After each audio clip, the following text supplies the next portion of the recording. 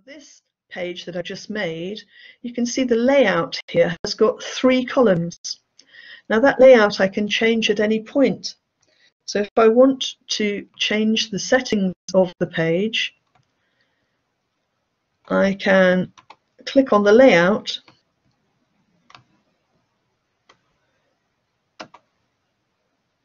right.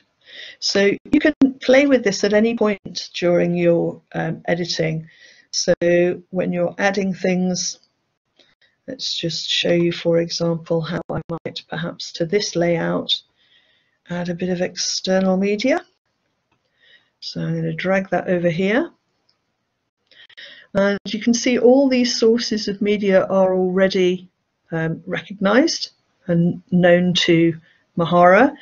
If you have a source of media, a URL that isn't supported, then please get in touch because we can check that for you. So here we could just call this a favorite video. And all you've got to do is to pop into your source of video, find a video that you want to use,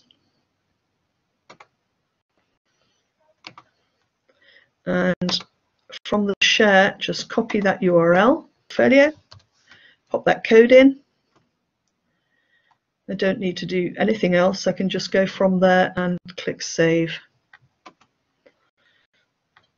And you can see there that my video is showing. And again, if I display page just to check it's working, there it is. So the first and most important thing to do really is just explore.